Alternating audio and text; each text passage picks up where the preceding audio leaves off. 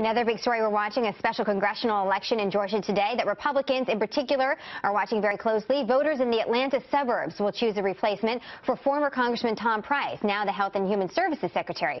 It's a district that usually votes Republican in a traditionally red state, but we've talked about Georgia before, and there are a lot of shifting demographics there. Democrats hope they can capitalize on divisions within the GOP to flip the seat. Jonathan Serrie joins us live from Sandy Springs, Georgia, with more. Jonathan? Hi, Jenna. Well, all morning we've seen a steady stream of voters coming in and out of the polling room behind me, and it was the same situation during early voting. Both parties have been giving this race a lot of national attention. As far as the Democrats, they've really been rallying around Jon Ossoff. The 30-year-old documentary filmmaker and former congressional aide has raised more than $8 million. And with the Republican field splintered among 11 candidates, Democrats are hoping to win today's special primary outright and avoid a runoff in June.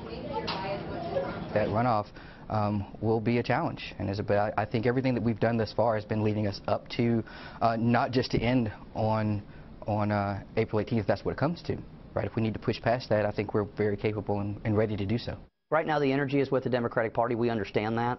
That being said, I still think this is a Republican district. I still think this is a district we can win. When it does get to a 9-week runoff, hopefully on Tuesday evening, I like our chances in a one-on-one race.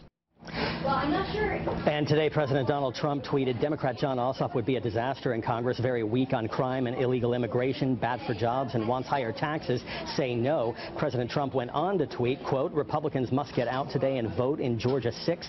Force runoff, an easy win. Dem Ossoff will raise your taxes, very bad on crime and Second Amendment. But Georgia's 6th congressional district favors establishment Republicans. Donald Trump carried it in the November election by less than 2 percentage points. So while Republicans try to leverage their conservative advantage in this affluent and educated Atlanta suburb, Democrats are trying to appeal to moderate voters who may not be completely on board with the Trump administration. Now, to avoid a runoff, Jenna, one of these candidates has to get more than 50% of the vote in today's special primary. That's no easy task, given that in this so-called jungle primary, all 18 candidates, we're talking about Democrats, Republicans, and independents, all 18 of them are listed on the same ballot. Jenna? Wow, Jonathan, thank you.